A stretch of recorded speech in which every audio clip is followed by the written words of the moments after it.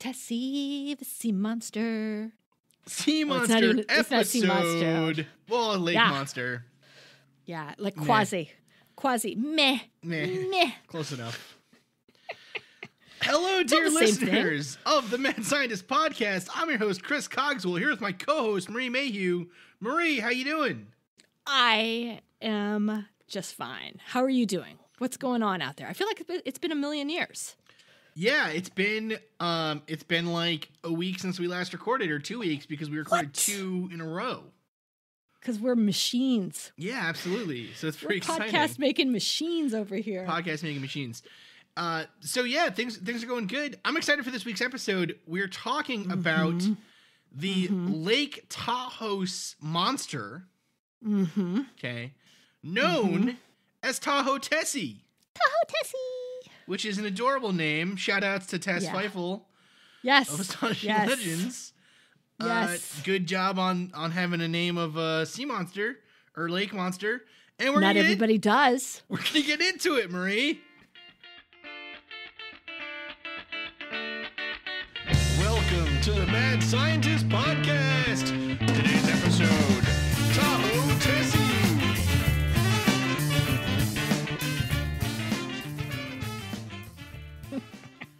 All right. Okay. Poor Tess. Poor Tess is probably like, Tess is like, please stop making references to me in your podcast. I know, this is like the third or fourth one. It's pretty rough. So we get the cease and desist letter. Oh my goodness. Pretty soon. That'll be good. So Marie. Tahoe, yes. Lake Tahoe. Lake Tahoe, right in my neck of the woods. It sure is. It sure is in your neck of the woods. So for those that don't know, so Lake Tahoe is one of the largest lakes in America. Yeah. It is in the Sierra Nevada of the United States. Mm-hmm. It basically is on the line between California and Nevada and is west of Carson City. Yes. Now it is the largest alpine lake in North America, and it has a total depth of 1,645 feet. So it's also the second deepest lake in the U.S. after Crater Lake, which is in Oregon, which is 1,945 feet. Give or take. Give or take. All right. Give or take. Now, yes, we're obviously not talking about this lake because of its depth, although that's impressive. That is impressive. It's beautiful too. We're talking about beautiful area. We're talking about Lake Tahoe because of the legend surrounding the lake. Now, like any other big body of water, there is just or not so big body of water. Basically, any body of water, there's always legends and lore and myths that pop up around. You know, just water bodies generally, I think, are considered spooky. Yeah, like spooky and kind of mysterious and whatever, right? And so, Lake Tahoe being so big, and also, really having. America is, I think, a really fertile place for kind of cryptid stories and also just kind of legends in general, because we really were we were still essentially, wilderness, right? With the major civilizations being kind of relatively dispersed tribes of Native Americans, right? It wasn't developed over the same course of history as, say, Europe, where the house you're living in could be from the Renaissance, right? In America, this, these parts of the country have maybe been around for 100 years. Yeah. And this especially would be hard to get to. Right. And I mean, kind of an arduous task for somebody if it's in any type of equipment besides 4-wheel drive, pretty much. Right. Absolutely. So, Lake Tahoe then really is very, very, it's really quite fertile with legends and mythologies and things. Now, originally, the area surrounding kind of Lake Tahoe, the Lake Tahoe region, was inhabited by the Washoe or Washoa tribe of Native Americans. Mm-hmm.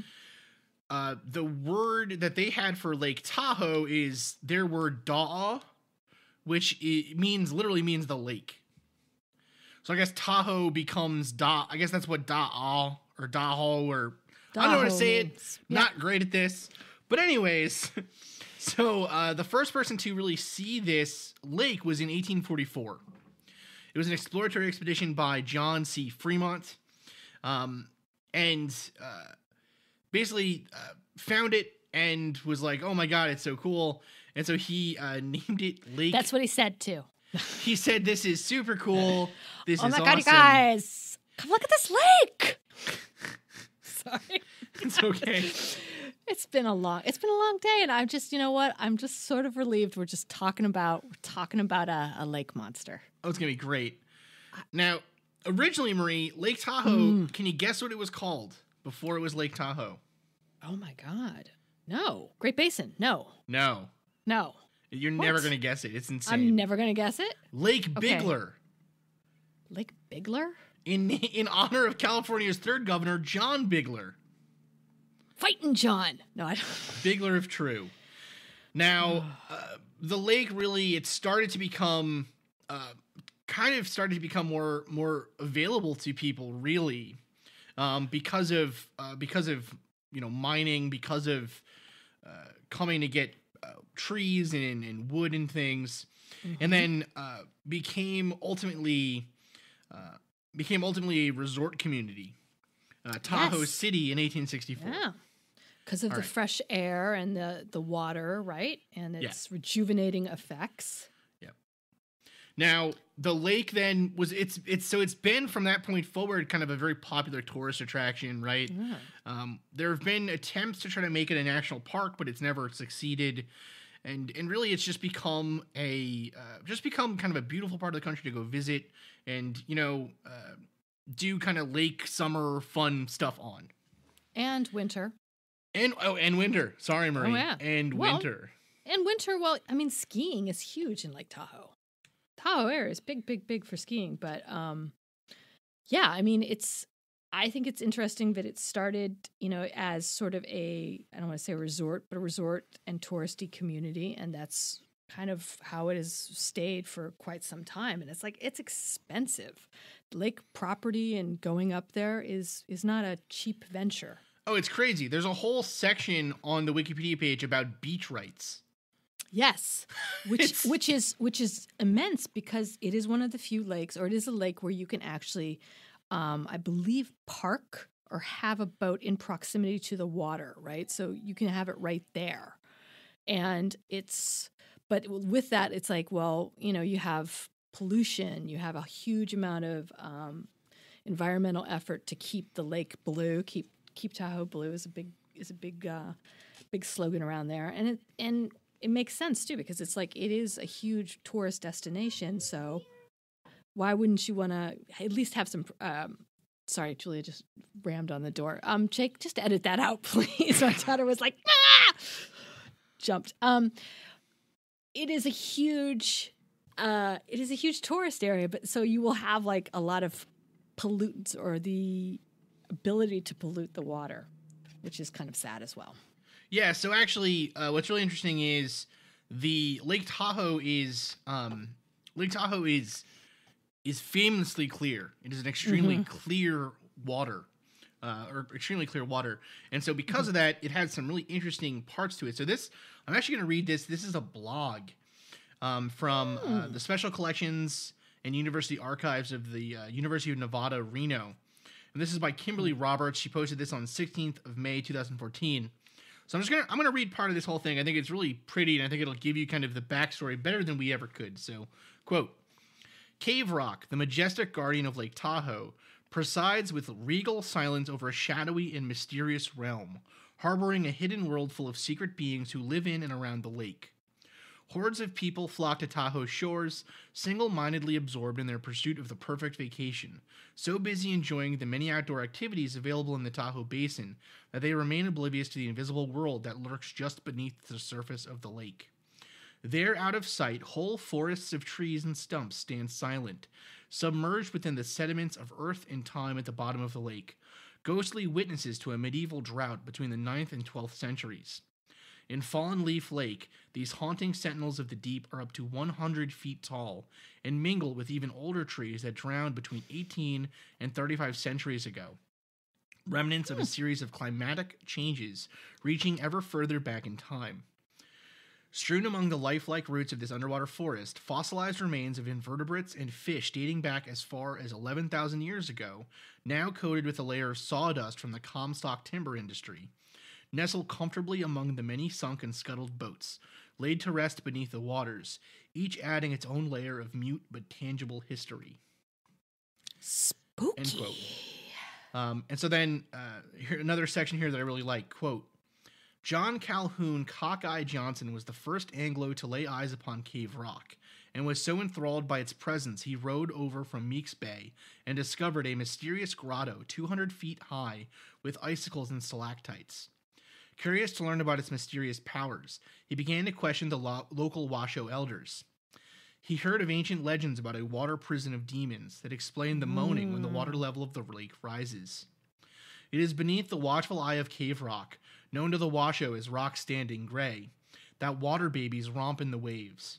These are gray beings about 1.5 feet tall, with long black hair that floats behind them when they walk. While they look like humans, they are damp and cold and have no bones. Thousands of them inhabit the waters of the Sierra Nevada, including streams, lakes, marshes, and ponds. Their cries can be heard at night but are best ignored, as contact with them can lead to trouble. Only shamans dare enter Cave Rock to consult with them, bringing gifts and peace offerings.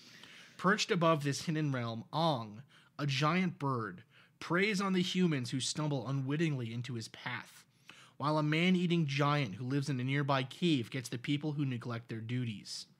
Frolicking along the beaches and rocks are the Weasel brothers, Poetzeli and Damalali, who along with the water babies named all the places that dot the shore of Tahoe, names that still cling to the shores of the secret world.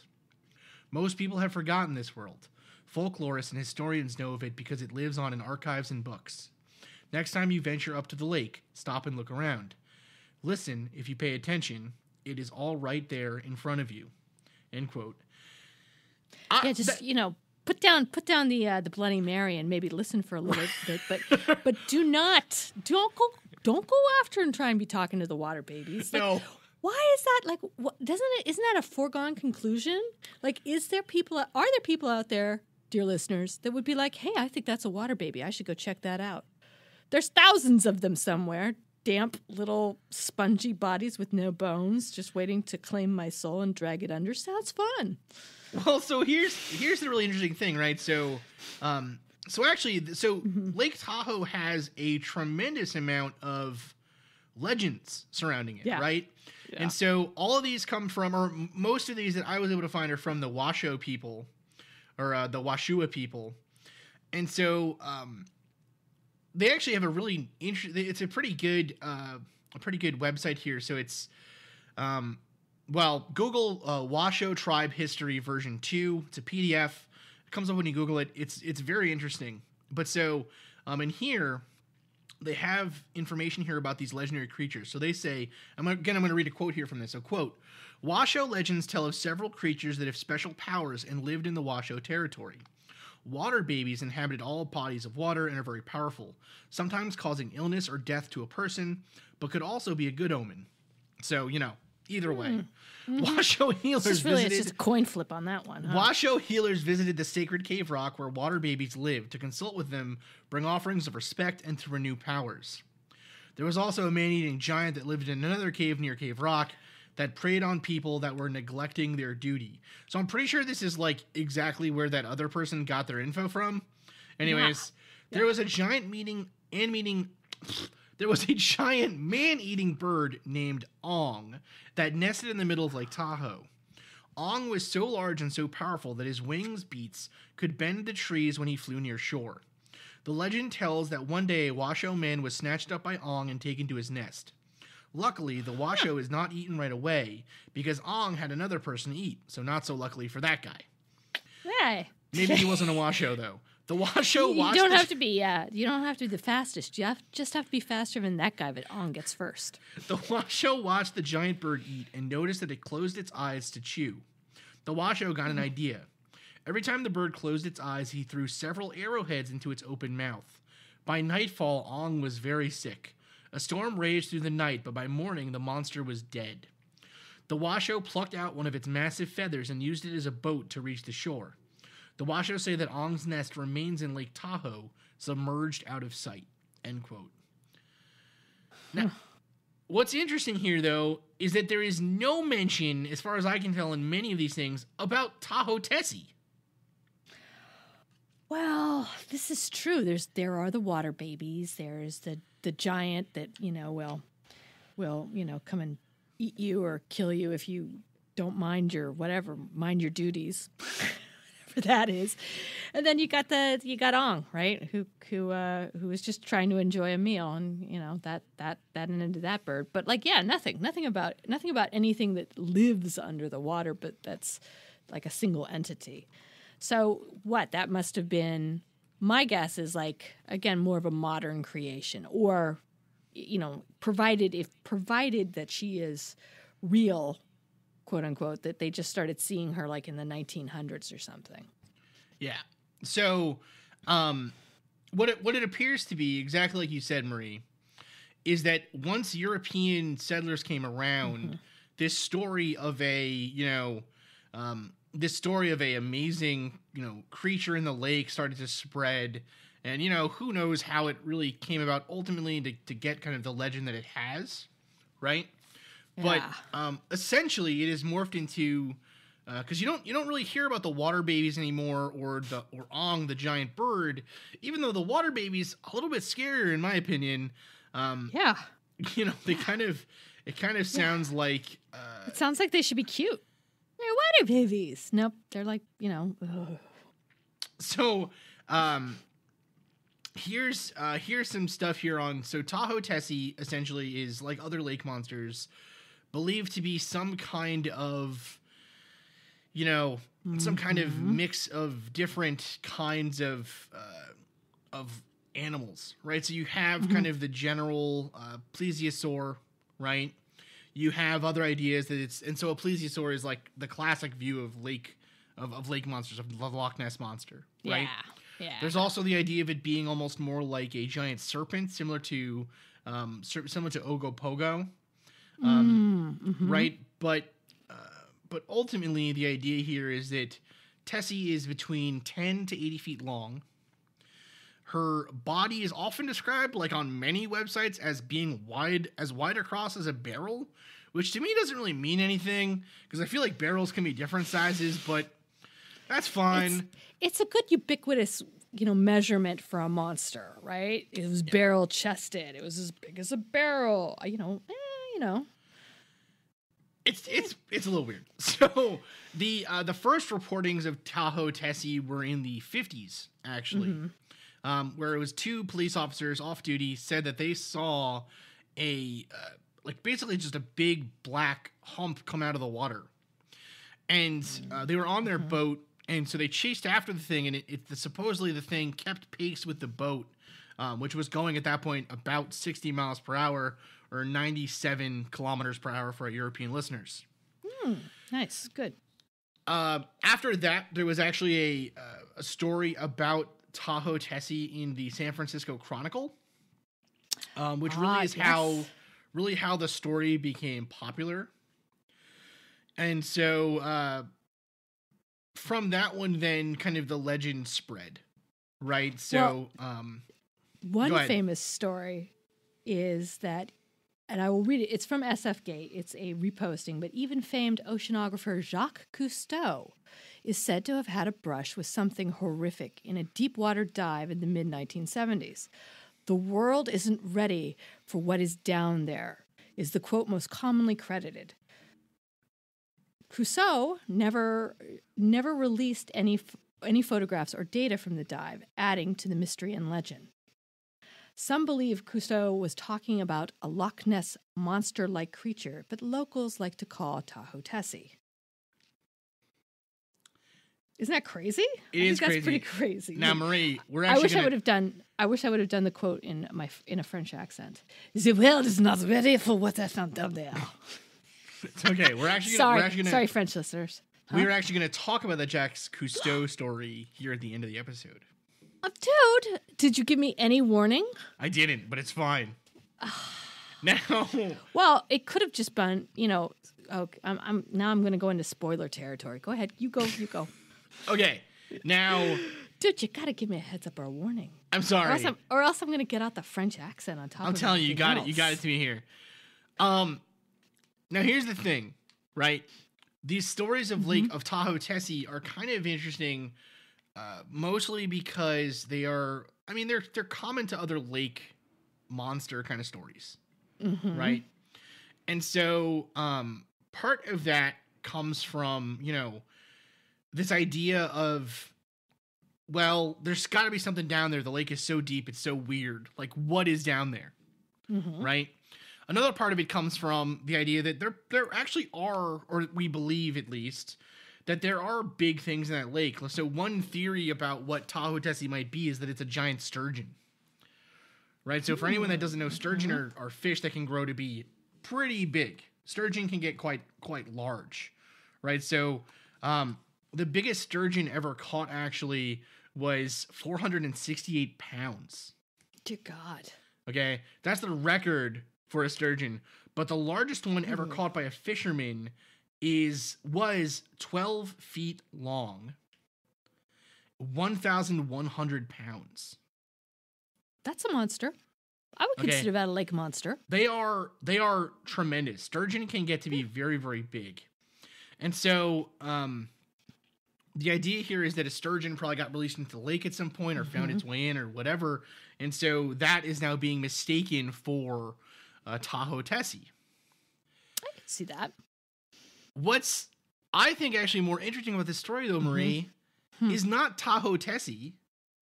Because really, by all accounts, Tahoe Tessie appears to be a tourist trap kind of thing. Oh. Okay. Aww. What's most so interesting... what did Jacques see? Well, what did Jacques Cousteau see? So, Marie, what's most interesting about most interesting to the lake about me is how the story of Jacques Cousteau got spread in the first place. How did it? Okay. Jacques Cousteau has never been to Lake Tahoe. Oh, say it's not so. He'd never been there. What? Okay, his son, or his grandson, Philippe Cousteau, visited in 2002. Okay. Man, it's like you can't believe anything you read anymore. But he never went to Lake Tahoe either. Or rather, he never dived, right? He just visited the area. He just had a Bloody Mary. Yeah, I mean, it's like, he visited, he didn't dive, he just was kind of like on Lake Tahoe, right? This is very nice. Okay. This is a lovely lake. Now, the thing is, too, the Jacques Cousteau story gets pushed in with the Tahoe Tessie story. But originally, the rumor wasn't even about Tahoe Tessie. It wasn't about a monster at all.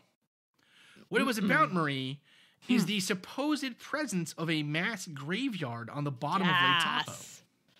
Yes. Yeah. Now, which is actually probably more prevalent. Probably more likely than a monster. More likely. All right. Unfortunately, yeah. There's two ways that it's believed that this giant mass graveyard could have come about. All right. The first one is Lake Water Tahoe. Babies. No. Lake Tahoe, as a famous tourist attraction, of course, became very popular with Hollywood of its time period back when, Hollywood was sort of a little bit dangerous, right? The 40s and 50s. Exactly. And also, remember, part of it is in Nevada, so gambling is legal on on a third of the waterfront. So specifically where they would go is the Cal Nevada Lodge, also called the Lady of the Lake. Now, this hotel or lodge, whatever you want to call it, was built in 1926 by a San Francisco businessman who was hoping to originally use it just for like him and his friends. It was then sold over to new owners, and then they got a gambling permit, like you mentioned, Marie. And they then started it up as kind of a place for people to, have big parties and whatever. Mm-hmm. All right. Now, after that point, so the 1930s, this place gets sold and turned into a kind of a gambling casino sort of thing.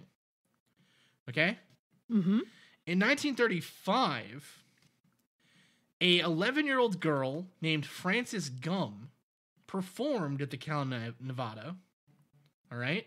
Mm-hmm. And there was discovered and signed to MGM Talent. Oh. Do you know what her name was changed to? No. Judy fucking Garland. Oh my God. We're going to have to bleep that. Okay. Now, Marie. Okay, 1935. Judy Garland sings there before she's Judy Garland, gets picked up by MGM. 1937, the place burns to the ground. Really? Okay. My goodness. This is nefarious. We should have just done it on this. Forget Tahoe Tessie. And the legend says that the lodge was rebuilt in a month by like 500 to 600 workers. They just went crazy and built this thing up. Okay. So it became known then as the Cal Neva Lodge.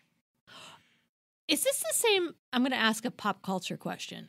Is this the same, or is this like the basis for the movie Bad Time at the El Royale? I don't know, actually. Maybe. Because that's basically the plot of, somewhat of the plot of that movie. Maybe. I know. Get your Googling fingers on, people. So place, it's fine. The place then became really popular with people, like gamblers, the mafia, right? All these other people, whatever. Nice. Specifically, probably the biggest clientele they had at that time was the Kennedy family. Especially Joseph Kennedy was a frequent person there, a face that you'd see at the Cal Neva. And eventually was then through its kind of, as a casino, as a place for people to come and see big acts and things, became a really popular spot for Frank Sinatra, for Dean Martin, right? For that whole kind of crew of people. Yes. Right? Including their mafia ties. Just Googled it. The El Royale, the one in the movie, is not based on any one in particular. But Drew Goddard, the director, did say that it was largely based on Cal Nevada. Oh, interesting. Yes. Nice. Look at that. Look at us being all current. So the Cal Neva then became this big place now, and now it's like a real uproarious kind of party place, right? Frank Sinatra owns the place. There's all these people. The Rat Pack are there all the time, right? Marilyn Monroe's showing up like every other weekend. This place is going crazy. They built secret tunnels specifically so that all the celebrities could get around without having to worry about the media and people. Okay? Nice. So it went from like the bungalows to these lakeside kind of cottages that they built specifically for celebrities, right to Frank Sinatra's office supposedly, and then over to the helicopter port. So some of the famous names that were there, right? So again, Dean Martin, Frank Sinatra, Sammy Davis Jr., the Kennedys, Marilyn Monroe, Joe DiMaggio, Will Rogers, Peter Lawford, all these kind of big names, right? Supposedly, this is also the hotel or the resort where Marilyn Monroe and JFK did a supposed affair, and where she supposedly died. Well, it's where it's where she spent her last weekend before overdosing in L.A. Well, did she overdose in L.A. or did she overdose there and was brought back? I don't know, Marie. Bum bum bum. Boy, we should do that. I don't know. I have no idea. Now we should not overdose at a hotel, but we should that's sort of an interesting conspiracy to dig into. Well, now, so the place then ultimately became under the attention of the Nevada gaming authorities, as well, specifically because of Sinatra's connections to the Chicago Mafia, and specifically to Sam Giannaca, who was there quite frequently and also seemed to have some kind of potential business interest there. So Giannaca was like the de facto successor to Al Capone, and was known as the godfather of the American Mafia. So he is a very famous figure in Mafia history. And so eventually where this place kind of ended up was the Gaming Commission kind of pressured Sinatra to close it down, to get rid of it, sell it, whatever. They got rid of the gaming license, or Sinatra's gaming license, and he sold it on October 7th of 1963, which kind of ended Lake Tahoe's, what's considered its golden age for gambling and entertainment and stuff. It's since that point, it's kind of changed hands a lot, right? It really has never gotten back to that, power and prestige that can come with mafia folks and supermodels and drugs and whatever. But what's fascinating with all of that is supposedly the hotel, or the lodge, also had a lot of nefarious things occur there besides the kind of the standard mafia nefarious stuff, right? Including that it was as the legend goes, a popular place for the mafia to drop bodies. So they would... Well, yeah, if you have gambling, you have a lot of mafia activity. You have to have some place that, like the Pine Barrens or something like that, a rough equivalent that you can go in and get rid of your dead people. Exactly. Now, the idea was that, they would just dump them into the lake. And these rumors were really spurred on recently because of a story from August of 2011 when they found scuba divers found a body of a man who drowned in Lake Tahoe like 20 years previous. The guy's body was so well preserved that they could identify him from his body. Wow. Right? It's very rare to be able to do that after like a month in the water. It's even rarer for it to have occurred after 20 years. That's the rejuvenating quality of the lake, though, really. Well, so... water babies. Could be water babies. Well, so supposedly the reason is that it's so cold in Lake Tahoe that the microbes that actually cause, decomposition in your body can't act as quickly as they would like to, or as they normally would. And so, nothing just happens there. And so the rumors kind of for this mass graveyard spread all the way from it being, gamblers or mafiosa or whatever, to even ideas of it being potentially railroad workers, Chinese nationals who came over to build the railroad through California and Nevada, who the government decided, well, you know what, we're just going to kill all of you. Right, like we're just gonna get rid of you somehow. Oh, God, that's especially dark. It's it got dark quick, and so that's actually supposedly originally what the rumor was that Cousteau saw down there, was that he goes down, he comes up terrified, and he says, "The world is not ready for what I have seen," and the rumor mill starts, and it's a mass grave of immigrants, or it's a it's a bunch of gamblers, or it's mafia dudes, or whatever, or it's a giant monster, like. But right, he didn't even go. He wasn't even there. He wasn't even there. It's terrible. Man. Well, my favorite thing that I found out about Lake Tahoe in researching Tahoe Tessie is a little bit more lighthearted. Somewhat more lighthearted. I'll entertain it. Are you on? Okay. All right. So a lot of people say that, they haven't seen something that looks like two humps or, serpentining through the water, but they have seen huge, ginormous goldfish. Interesting. Yes, it is interesting.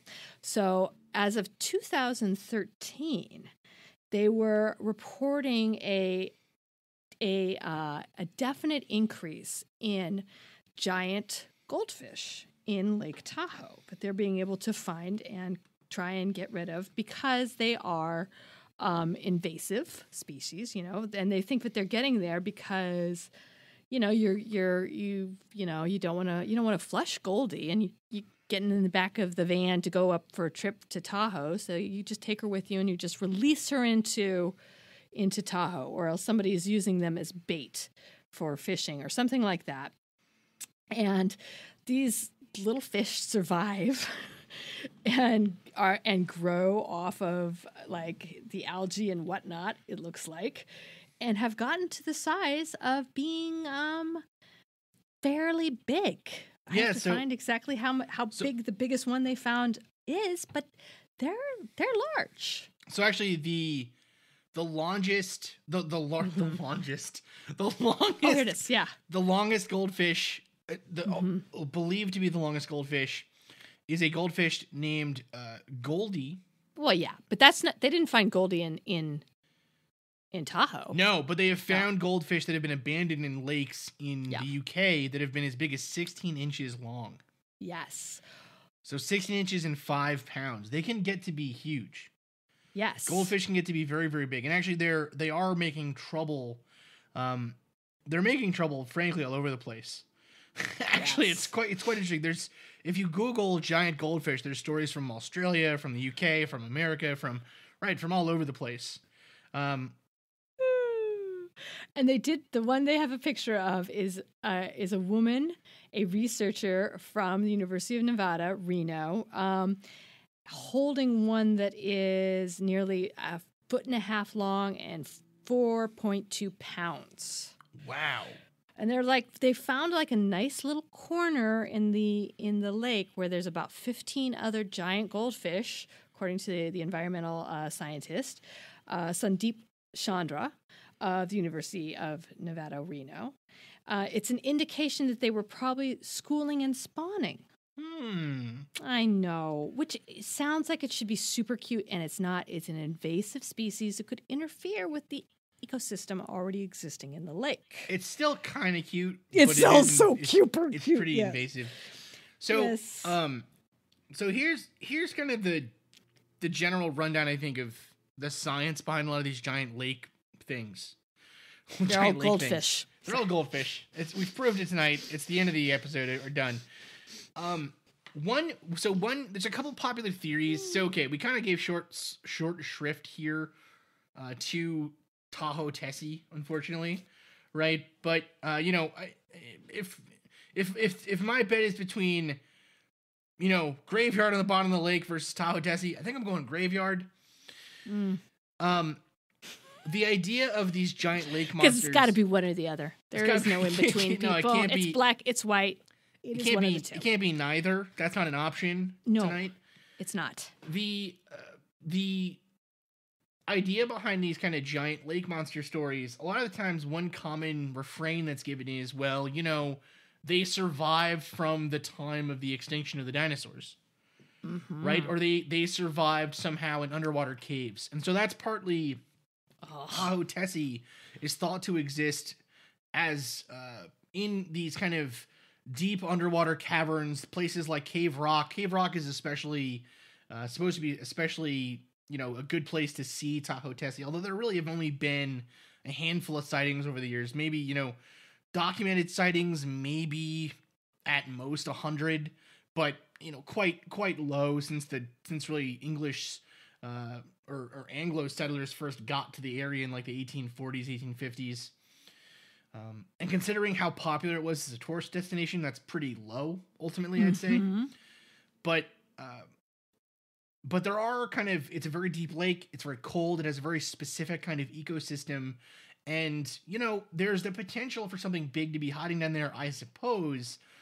The problem with that kind of thinking, or one part of the problem with that thinking is, how much does something that's that big have to actually, how much food would it have to consume?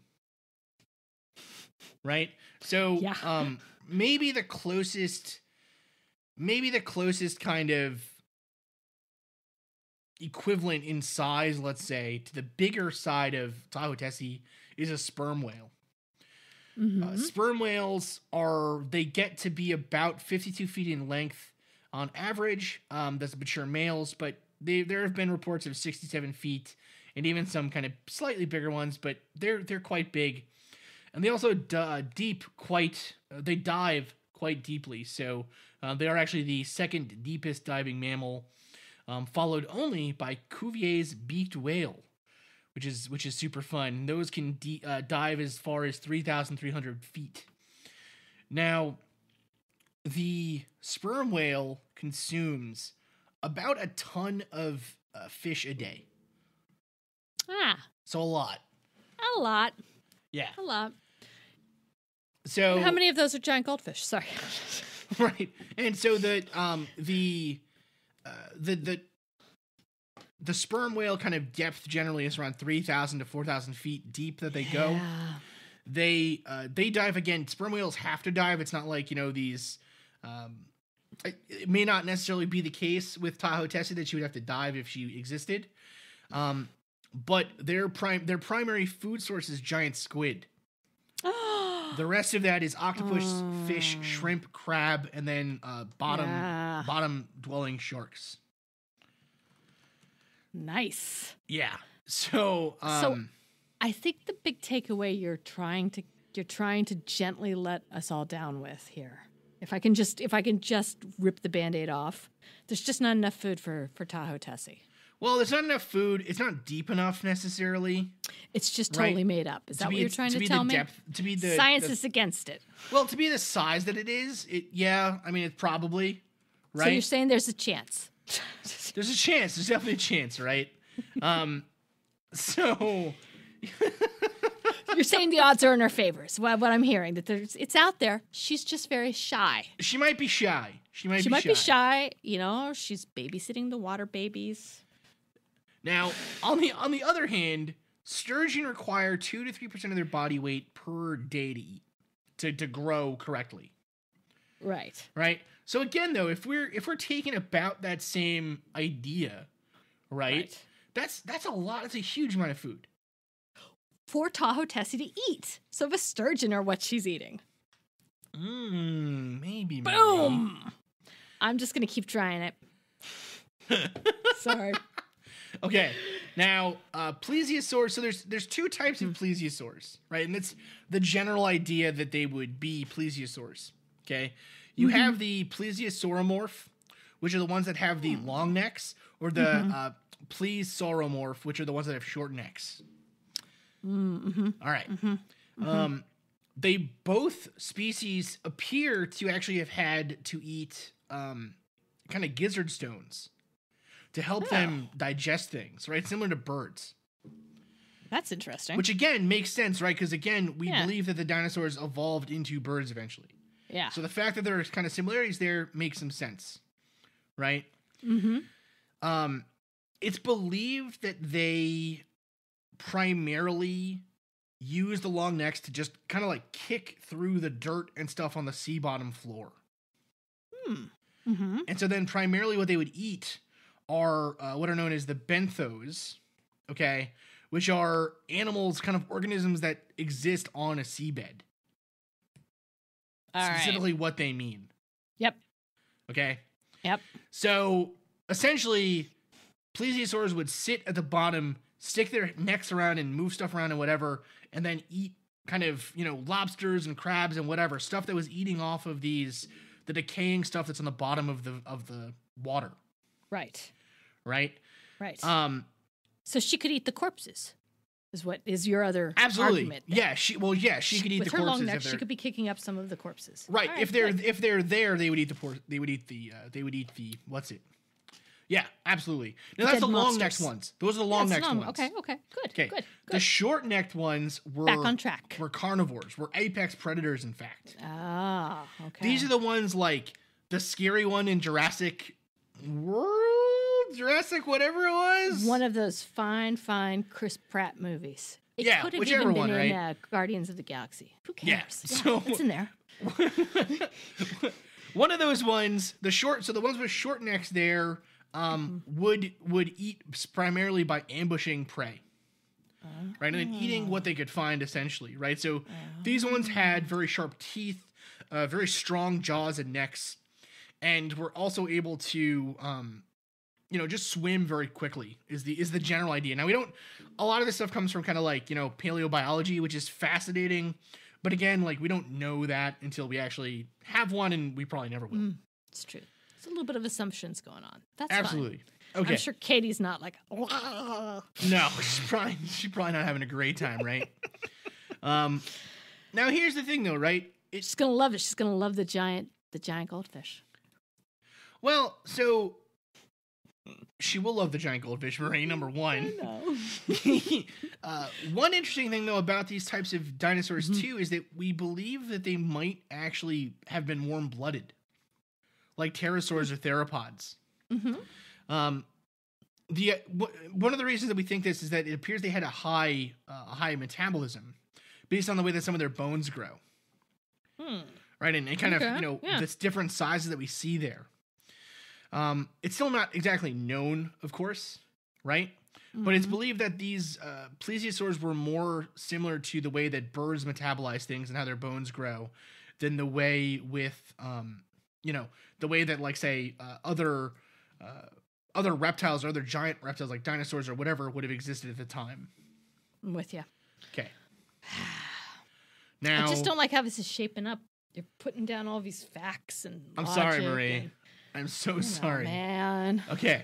Now, here's the other thing that kind of hurts, or not really hurts, I guess. One question that I always had looking at this stuff really was, what... It kind of depends on what was the cause of the extinction of the dinosaurs, too, right?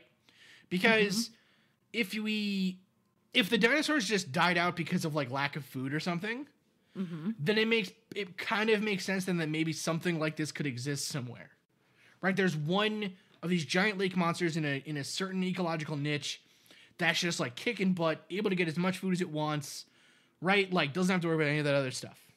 But there has to be more than one for it to survive.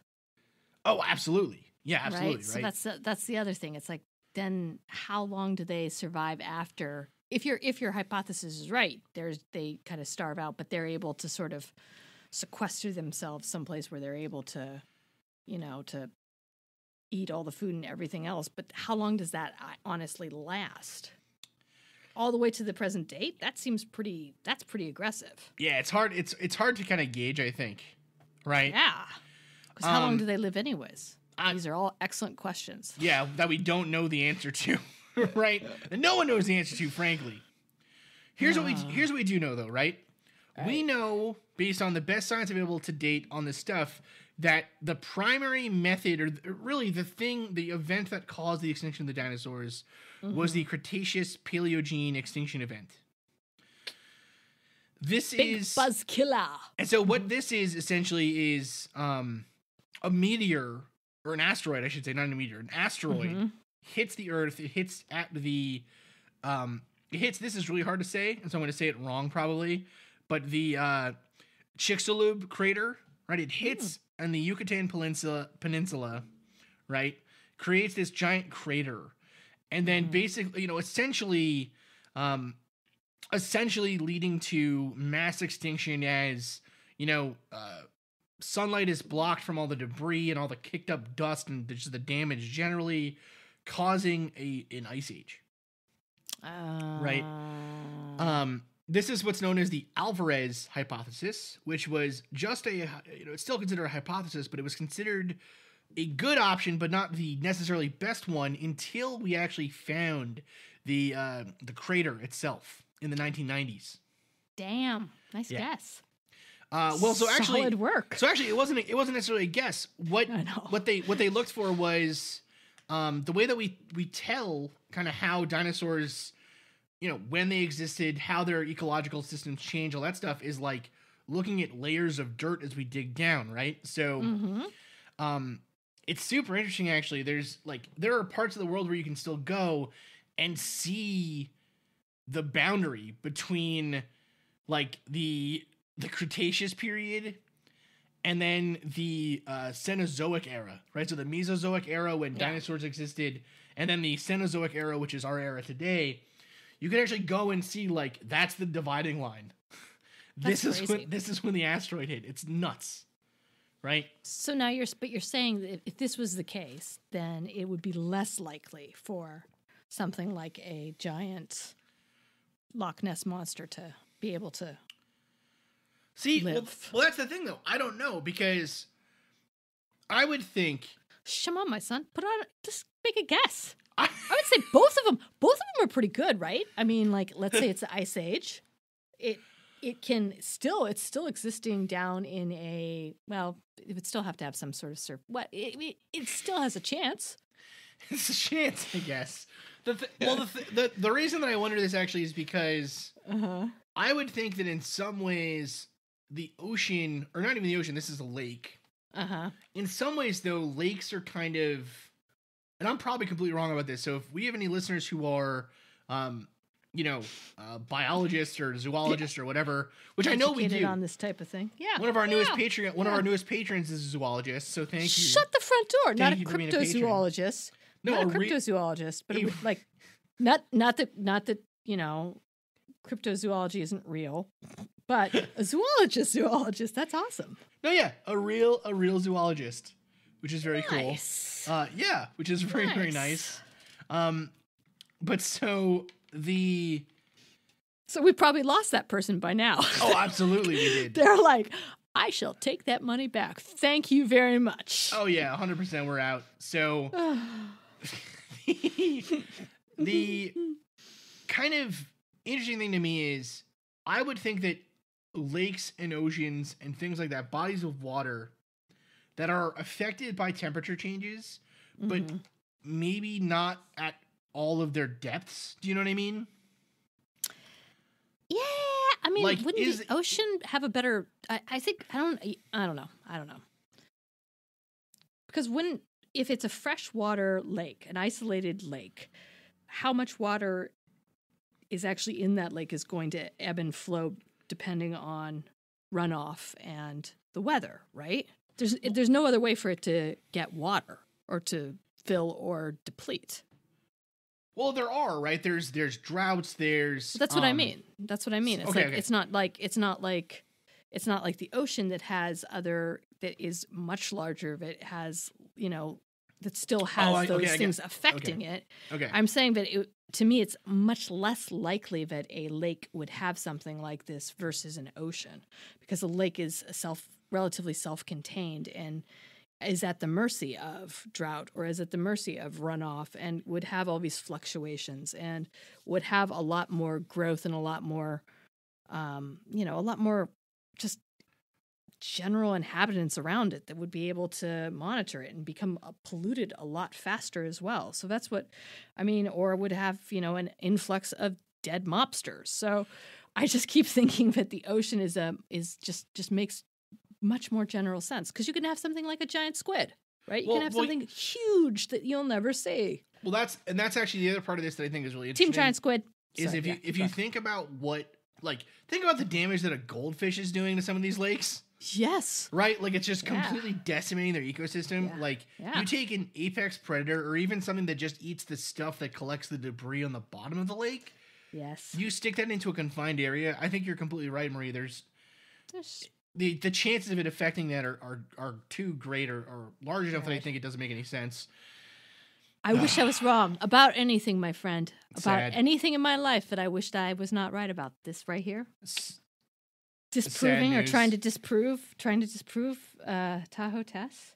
That's not to say, maybe our listeners have seen her or have better theories about how she would be surviving up there. We would love to hear it, because we don't want there to be no lake monsters. No, that's absolutely depressing. not. Who wants a world with no lake monsters? It's ridiculous. So actually, new patron water babies, however. Sorry, go ahead. New patron Lucy. Thank you for listening to the show. Thank you for supporting it, Lucy Burton. She is now officially our resident zoologist, because she's the only one I know that listens. Sweet. Wonderful times. Thank you, Lucy. Great times. We're sorry that we have insulted your intelligence straight out of the gate. Sorry for this episode, Lucy. All right. That's it for this week's episode of the Mad Scientist Podcast. I'm your host, Chris Cogswell, here with my co-host, Marie Mayhew. Oh, hang in there, Tessie. Hang in there. Hang in there, Tahoe Tessie. girl. She'll get back. All right. Dear listeners, thank you so much for listening. This, again, is the Mad Scientist Podcast. If you like the show, consider supporting us on Patreon. Send us an email. Give us a review. Rate us 5 stars on Facebook and iTunes and everywhere else and whatever. And yeah, just reach out. Love hearing from fans. All right, Marie. We'll be back next week with another episode. Good night. It's all very exciting. Good night. This episode is copyright The Mad Scientist Podcast. All rights reserved.